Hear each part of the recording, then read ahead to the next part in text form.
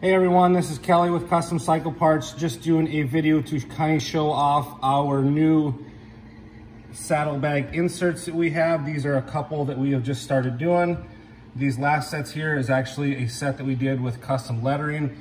Any of these designs we can do with any kind of different lettering, custom names, logos, whatever you want. Not necessarily have to be this design. We have lots of designs that we can do.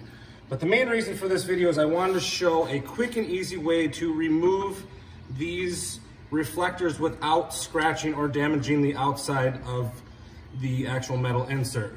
And the tools that you will need is just a simple drill with a drill bit, a screw that is a little bit smaller than the actual drill bit. In this case, we use 11/64 drill bit and then a number 10 screw, and then just a screwdriver. So on this one here that we have, I actually had kind of tested this just to make sure it worked on this side, but we are going to show you on this side here. And just for reference, I took these inserts off of the saddlebags. You can just as easily do this on the saddlebags, but we took them off just for video purposes. It's easier for us to take the video. So anyway, you pick a corner, probably about right in this region here. And you drill through, and obviously you don't want to drill all the way through, you just want to drill through this outer plastic material. So I'll position it right there, drill slowly.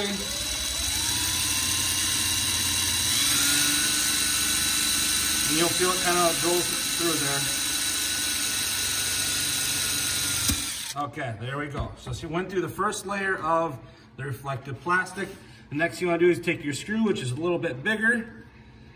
You put it in that hole, just kind of get it started, and start screwing it in. It'll start catching threads.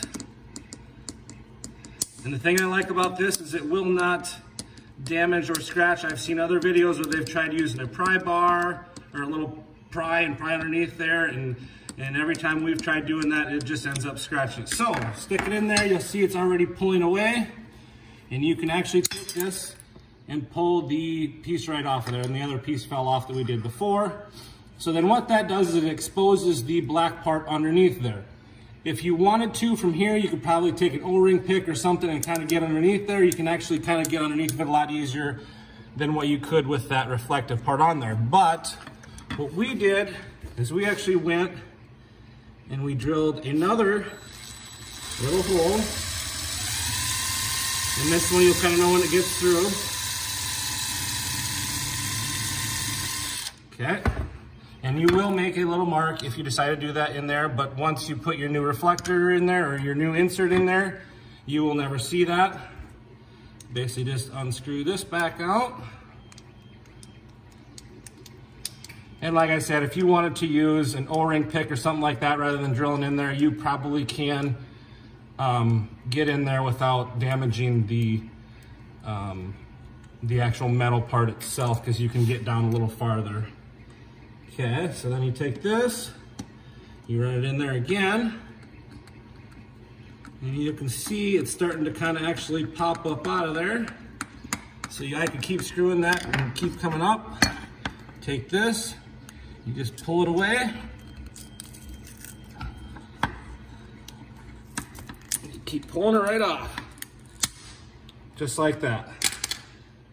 And this one, it came with, some of this adhesive was left on there. So then once you're all said and done, you just want to scrape some of this adhesive off. And like I say, we did end up leaving a little mark, but whatever you replace this stock insert with is going to cover that right up. You won't even know that that had happened. If that, like I say, if that does bother you, you can always kind of get a little pick underneath there after you get this outer piece off. Basically rub this off. The best way to probably do that is put a little Goo Gone or adhesive, alcohol or something on there to kind of rub it off. It does take a little bit. It is on there usually pretty darn good. And then, like I say, once you get it cleaned off, take some rubbing alcohol, get it super clean. These inserts here, they just got 3M tape, just kind of like what these ones would have. Drop those in there. They fit perfectly. And they got, some of them got a nice little sheen to them there, and they kind of add a little special touch to your bike, a little custom class to it.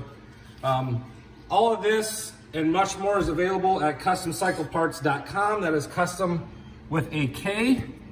If you ever wanted any customs done, feel free to message us right through our website. We're on Instagram, we're on Facebook. Email address is customcycleparts@gmail.com. Any questions, anything you need, definitely give us a shout out. Thank you. You guys have a good night.